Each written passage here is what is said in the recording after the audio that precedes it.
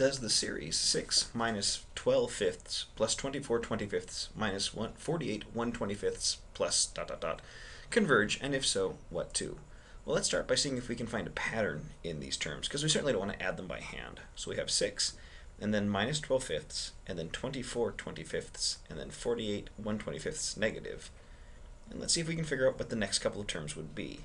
Notice that the denominators are actually pretty easy to figure out as we jump term from term.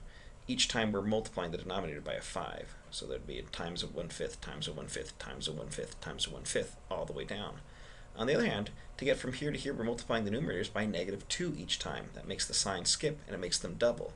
So if we multiply by a -2/5 each time, we have a geometric sequence. And so that means we have a formula. The nth term is going to be the starting value, 6, times the multiplier, -2/5 to the nth power. And so now we have a formula for the nth term right here. So let's rewrite the series in this sort of new compact notation. Our series takes the form of 6 plus 6 times -2/5 to the first power, plus 6 times -2/5 to the second power, plus 6 times -2/5 to the third power, plus 6 dot dot dot dot dot dot.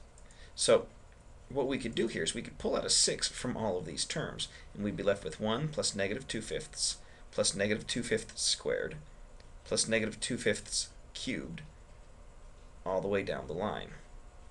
And so this is what our series looks like when we've cleaned it up a little bit. Now, rather than actually adding up individual terms and trying to make an approximation, let's see if we can compare this to a series we already know using the heredity principle.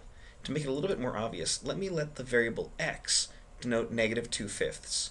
And so our series here takes the form 6 times 1 plus x squared plus x cubed plus x to the fourth all the way down the line.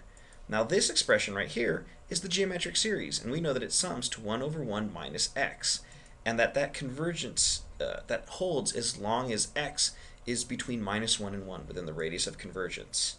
And so we have 6 times 1 minus x. Now if we go back and take a look at this value here, again, notice that -2/5 is between 1 and -1. So it's inside the radius of convergence. That means if we back substitute it, we're going to have 6 over 1 minus -2/5 right here.